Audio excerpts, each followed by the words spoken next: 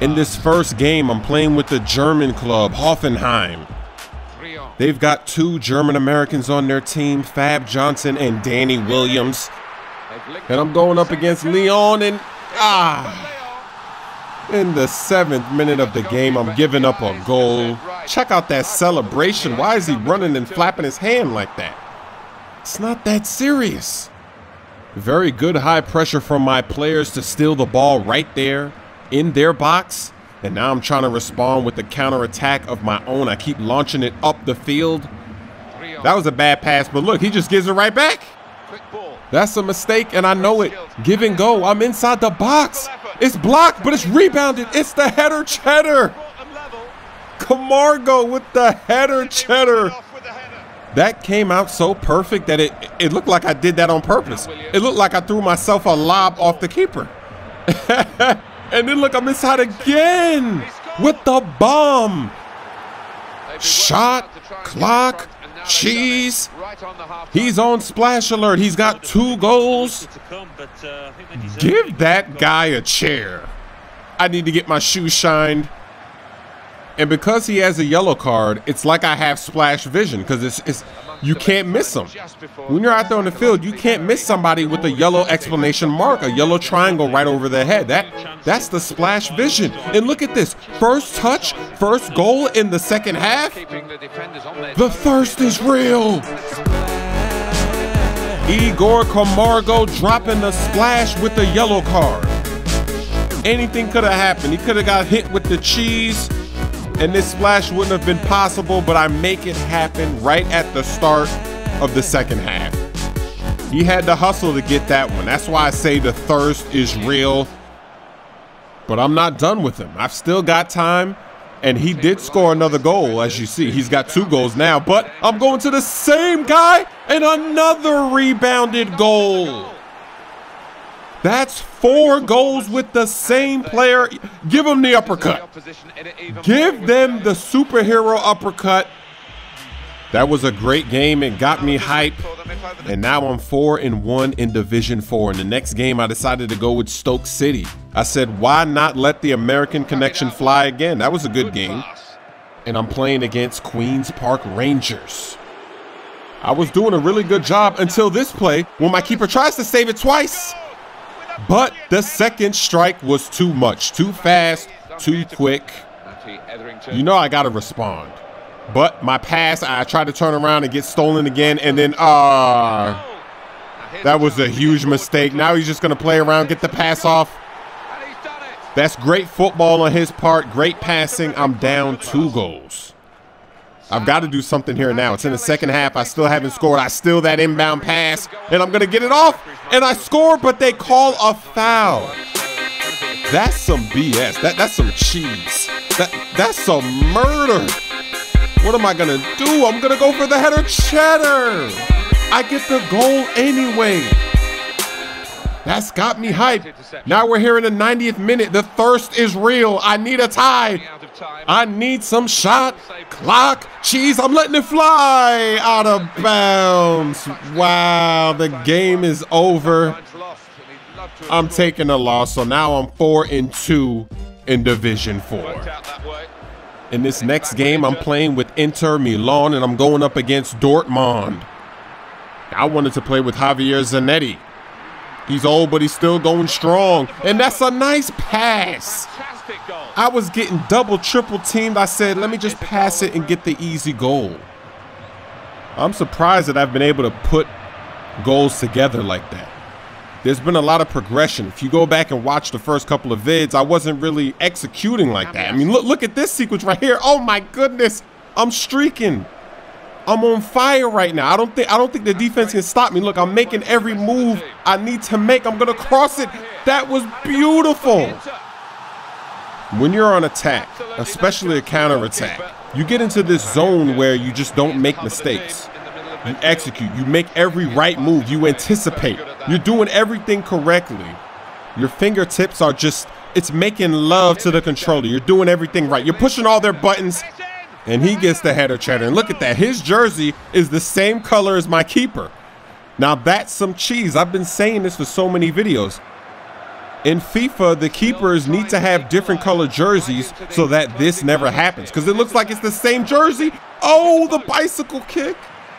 He almost equalized in the 90th minute with the shot clock cheese. I'm coming away with the win. Another good game. And that puts me just 1 point away from guaranteeing promotion to Division 3. So all I got to do in this game is get a tie. And I'm going to Division 3 no matter what. But you know I don't really play for ties. I'm trying to play for wins. Nice save right there by the keeper. And an even better save right at the goal line. And I did that manually. That was me that did that. I stopped that goal. I kept this game at 0-0. But now I'm on the attack. That was a nice pass, but he just wasn't running the right way. See, I got my defender there, but I got him again with the move, so it's all good. You know I got to pass it inside. I control it, and I put the ball straight into the back of the net. That goal deserves a replay. I don't know how he controlled it, how he stopped that ball and then shot it so fast. That was nice. That doesn't happen often. Look at that. Just boom, no hesitation. The keeper was surprised. He had no idea what to do there. And oh, I'm giving up a penalty. Too aggressive defense right there. Now I'm looking like a noob trying to figure out which way he's going. And I guessed correctly. It was meant to be. I was meant to be up by a goal. I guessed correctly on the penalty kick. That doesn't happen often. But you know he's got to be mad. He's got to be thirsty. When you get a penalty kick and you don't score, the thirst is real. So in the 83rd minute, he ties the game. That was a great attack. I almost had it. I almost stole it, and then it was a loose ball. And so look, I'm playing with him directly after that score. Look what I'm doing. I'm teasing.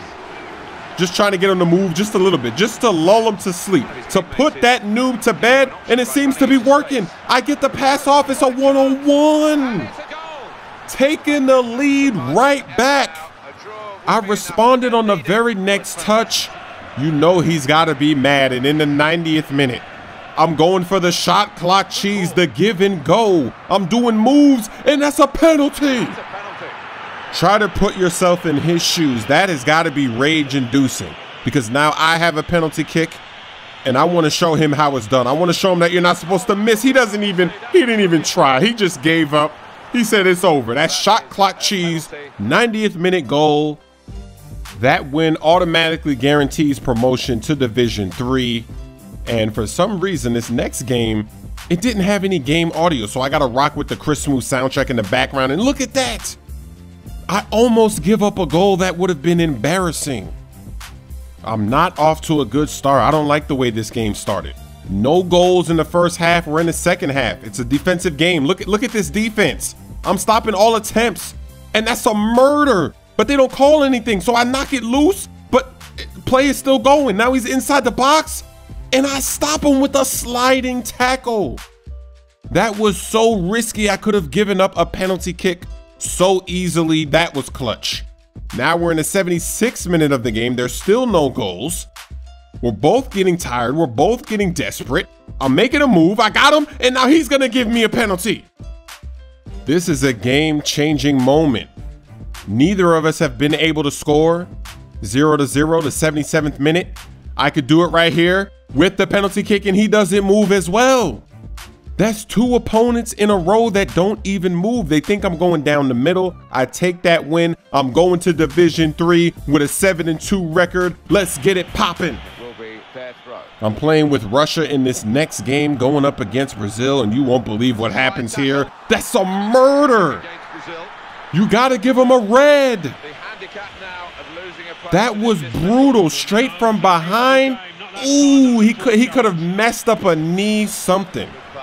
So now, from early on in the game, this guy is down a man, and we double team him. I get the steal, and it's a counter attack.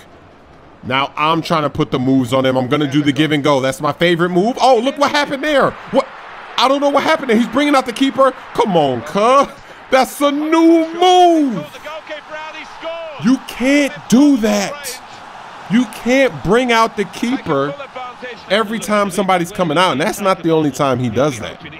He does that all game long. I caught on to his moves. I knew what he was going to do. Look, he's going to do it here again, so I'm going to pass it off again.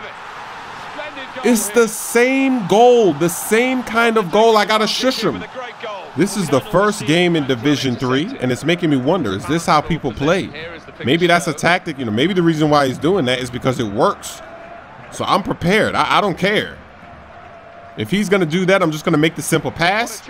Here we go. Now, this is a 1v1, but I said, let's get it to the middle. And the keeper had a chance there, but I'm just beasting and feasting in this game.